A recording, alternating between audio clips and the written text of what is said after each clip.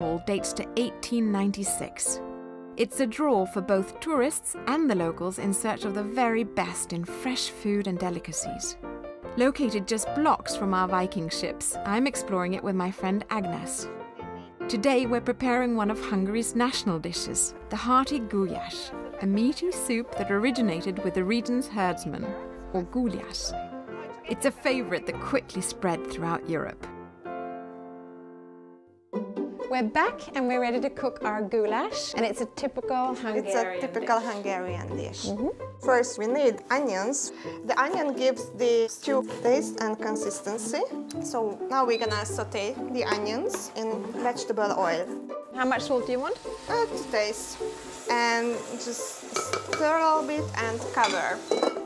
We're gonna cut the beef and cube it. Okay, so we've cut our meat. And now we're gonna add paprika.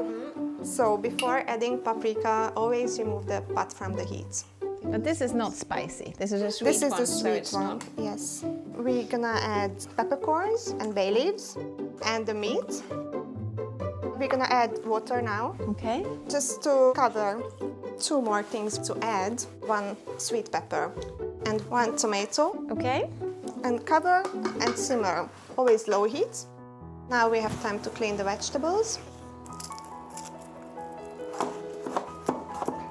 Okay, now we're gonna make chipetke noodles. So we need 1 egg, but we use only 1/3 of this egg. All right. And add some salt, please. So you're taking out 2/3 and leaving 1/3.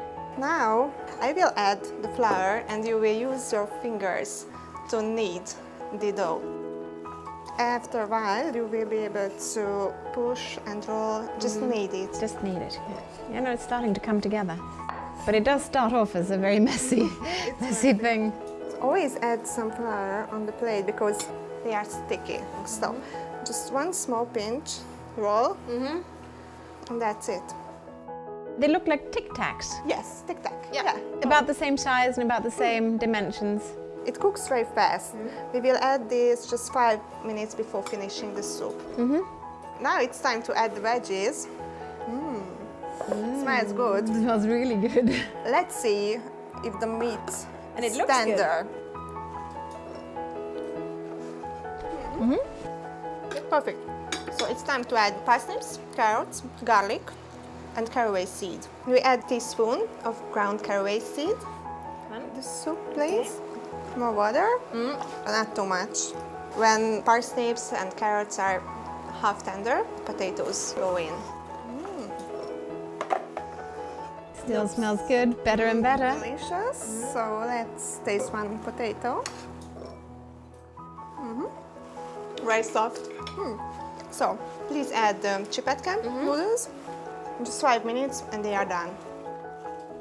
Okay, that was the last step. And now we get to the best part. Yeah, sure, we go and eat. Let's go.